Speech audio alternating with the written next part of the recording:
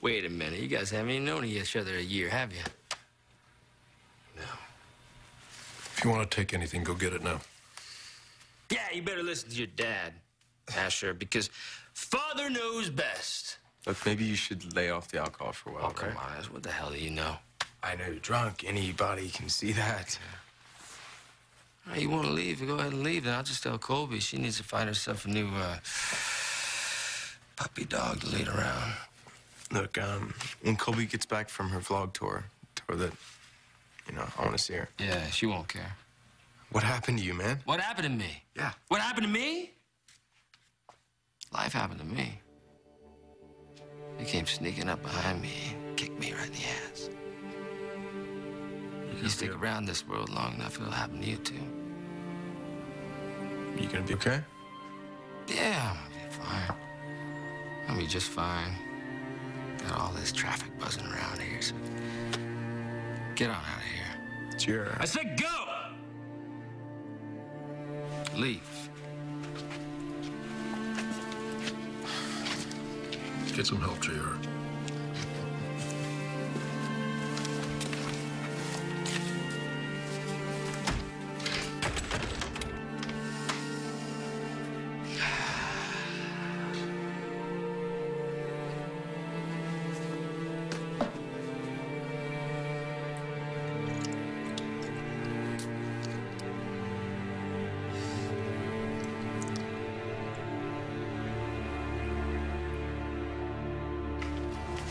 Cancer. The doctors aren't sure, but it could be. Oh, Lord. I'm trying so hard, to be strong and brave. Of course you are. Of course you are. But sometimes the bravest thing is to just let yourself cry your eyes out. Yell at your fear. And let the people who love you take care of you. Let them know you need them. I've hurt Jake so badly. It's all right. It's all right. He loves you. Right now, you need your husband, you need your family, and that includes me. So you just gotta let us love you, take care of you. I don't know what else I can tell you. So you keep saying? Look, I really got to get back to the hospital, so if there are no more questions... Okay, it's just that I'm not trying to give you a hard time with this. I'm really not. You knew David as a mentor, as a brilliant doctor, as a teacher. And now you know him as a megalomaniac who has absolutely no boundaries in order to get what he wants. Look, I really wish I could tell you more, but I've told you everything that I know. Okay. All right. Fair enough. I gotta go.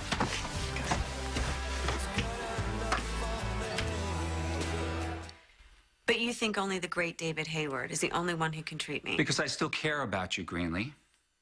So it is personal. And I don't want you to feel any pain, all right? I'll be fine. Not if there's pressure on the nerves. Not if all the work I did to reconstruct your spinal column is botched by some hospital hack. That's really saying something about your staff. You know what I'm talking about. And you know I'm right. I saved you once, Greenlee. I brought you back to life when no other traditional doctor would have ever thought it possible.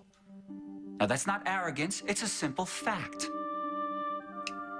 Actually, it is arrogance. But maybe you're right. You don't trust me in a lot of ways. But when it comes to your health, you know you can trust me. So you really think it could be something serious? Give me a chance to find out. Let me examine you. Okay. I am sorry. What are you sorry for? Oh, come on, going on and on like this. About my dead wife to my new wife? Your new wife thinks it's A-okay. Well, I just don't know why it's hitting me like this. So suddenly, out of the blue. Because she was a huge part of your life. You know, she inspired you to be the man you are today, to be the best friend, best husband, fake or real, any woman would ever want. So who am I now? What do you mean? I mean, who am I now? Who is... I think I should find out who Thaddeus Martin is separate from Dixie, and I thought I had done that. And I finally made peace with her death. And obviously I haven't. And I think now is the time. I mean, don't you think it's crazy? I mean, Dixie has been dead for years. You don't need to explain. No, I mean, I think I do. I think I want to make sense of it for me. I have to move on. I have to put closure to this thing somehow so that getting a shoebox of junk in the mail doesn't set me back this badly. Well, I understand the importance of closure. Probably because I didn't get it. With Shake? Yeah. You know, I said I came to Pine Valley to see my brother, but really, I had all this hope that one day Jake and I would get back together. We knew that. Right. But you helped me move on. And I'd like to return the favor. Sorry, that was presumptuous of me, wasn't it? No. Yeah, a little bit. No. Me to... You don't understand. It's a blessing, you know? It's a kindness.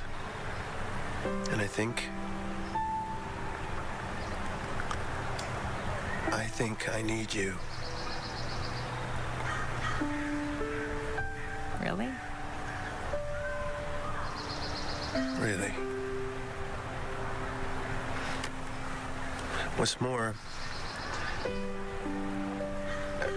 if you agree,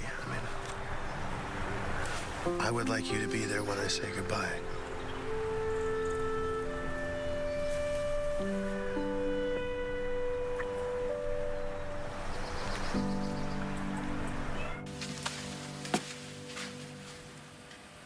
What are you looking at?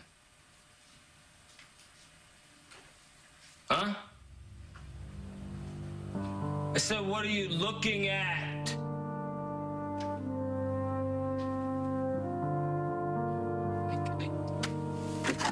What? Oh, yeah. Okay, you're disappointed in me again, Dad.